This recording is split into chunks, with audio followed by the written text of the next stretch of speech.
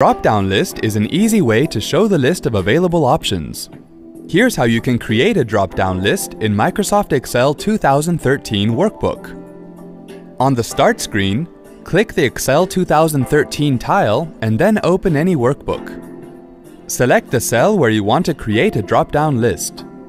On the ribbon, click on the Data tab.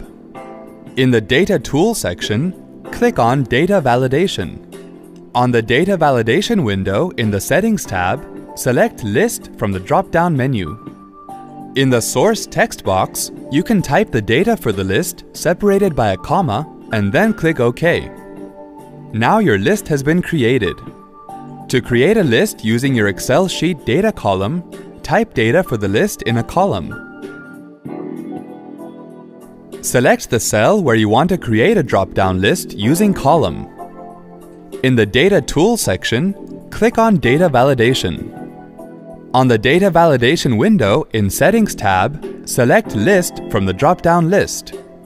Now this time, instead of typing your data for the list in the Source text box, click the button. Select the column and click this button again. Click OK. You can see that your list has been created. Now if you add new value in the column, the value will automatically get added onto the list. Wasn't that helpful? Thanks for watching.